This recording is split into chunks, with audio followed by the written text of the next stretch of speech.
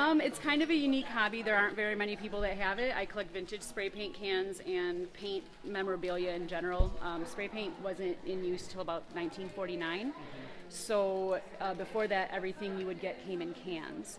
And a gentleman and his wife who own a company that's, well, they've passed now, but that's still in business, she decided, what if we pressurize these cans, or, you know, it would be easier to get paint out of them.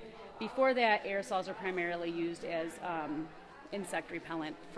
It started in World War II, but she had a bright idea to pressurize the paint that her husband was making. He wanted a way to apply it faster so he could show people how it worked rather than brushing it on.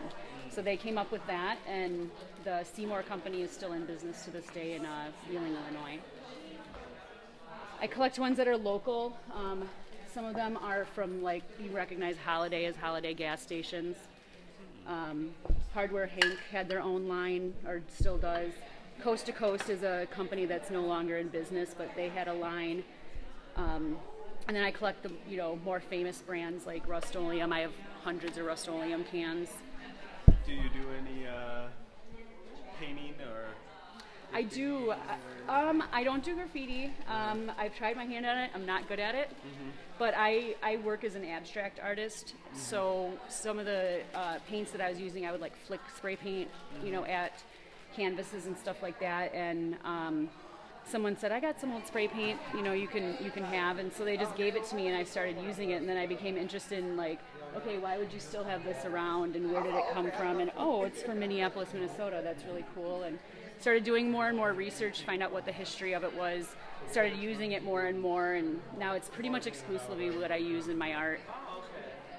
Well, that's awesome. What's your name? Carolyn. How did you get hooked up with this event today? I come to the library all the time, and I always grab all the little pamphlets and things like that to see what's going on. I bring my daughter to events. My boyfriend and I come to events. There's different meetings and stuff, community meetings and stuff that are held here that we come to. So we're at this library probably 2 or 3 days a week.